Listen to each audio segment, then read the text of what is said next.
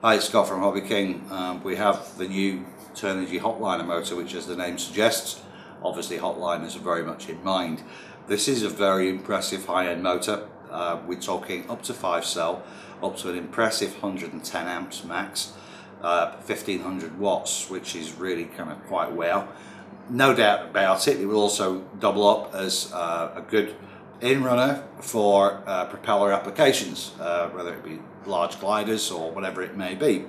Very, very powerful. 39mm casing, has an inbuilt cooling fan, which I like very much, and 5mm motor shaft.